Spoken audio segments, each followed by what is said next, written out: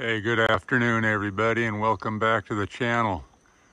You got some darker clouds rolling through. They're not really dropping any rain on us, which would be nice if they did.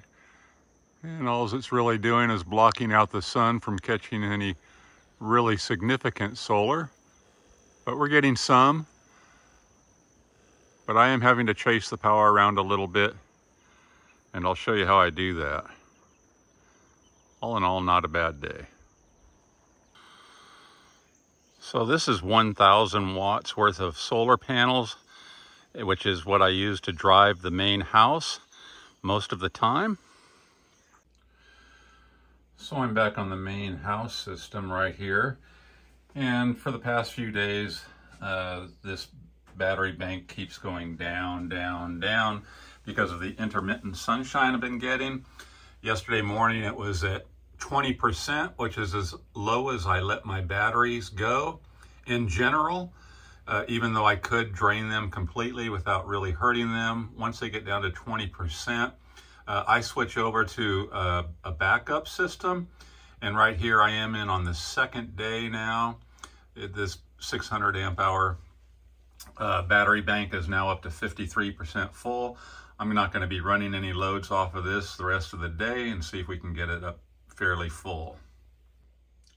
And just as a reminder, that solar panel array that I showed you at the beginning of this video is 1,000 watts, and I've got 500 watts coming in to each separate string with the Victron solar charge controllers, 100 volt, 50 amp controllers.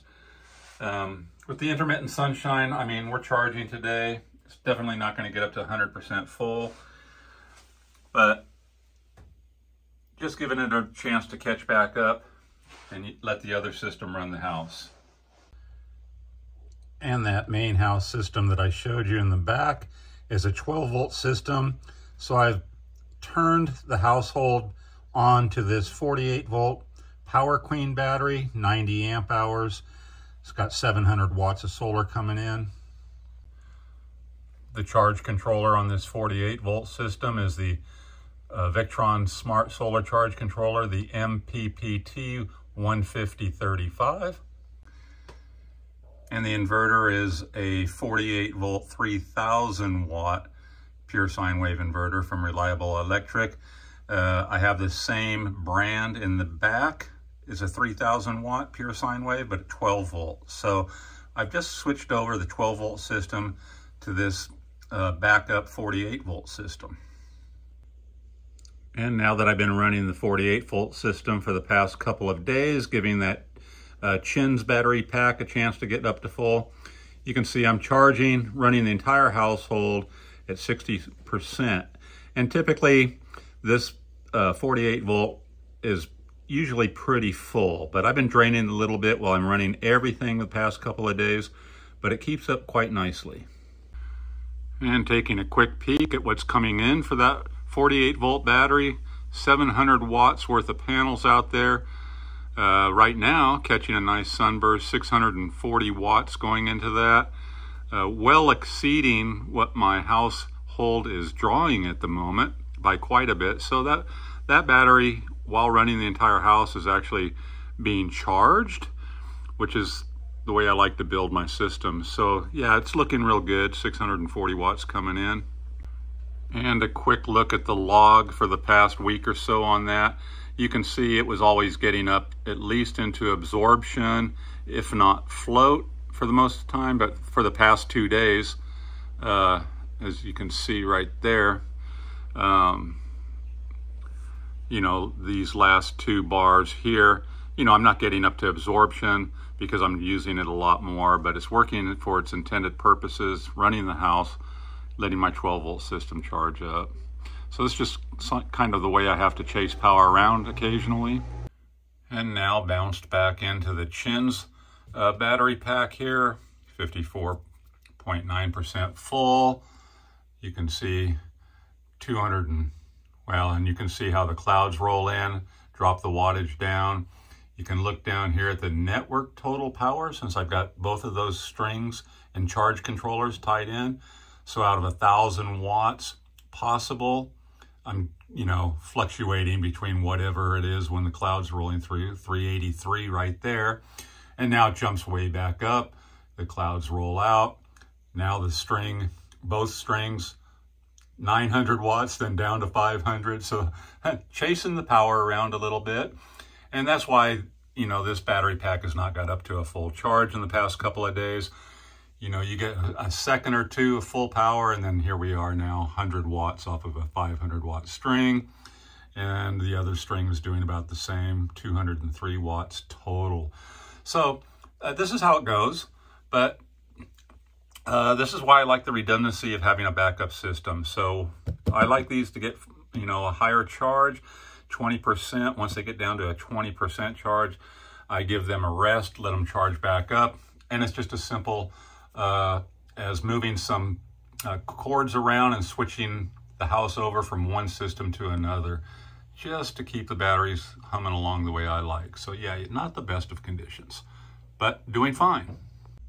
And one more look at the 48 volt battery, and it's out of 700 watts, only 133 watts coming in right now.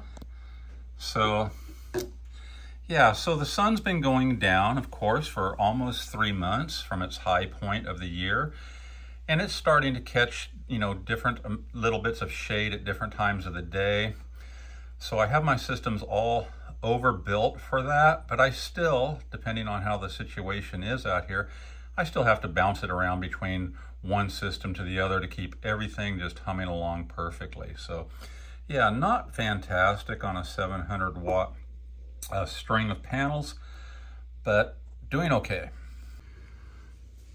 And you know, I have no idea what this will get up to today on the 48 volt battery, but even if it was to stop right now, which of course it won't, I've got enough to run this house easily on 60% power or 60% capacity left in that battery.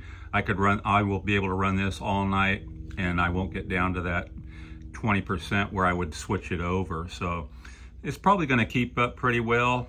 And by the time I deplete this down to where I like to switch it over, the other one will be ready to go. I do love these 48 volt batteries. They are just so amazing. And you know, I could tie up double the amount of solar that I'm running on that now easily, to where in reality this one battery could easily run the house probably most of the year, especially if I had doubled up the panels. But yeah, I've just got 700 watts of power coming into that and 1,000 on the back. Now I really haven't had to chase power around much for the past 6 months, because the sun, you know, was at its highest point, and you know, we got great conditions, over paneled, so all systems were full most of the time. It's only now, after 3 months of the sun going down, almost 3 months, that there is a noticeable change, and I'm going to have to jockey the power situation around a little bit, but it's not a big deal. So yeah, that's why I like a little redundancy. I've always got a full system ready to go. So winter's coming and we'll see. Aloha, everybody. Yeah, just how it goes. Clouds, sun, and sun.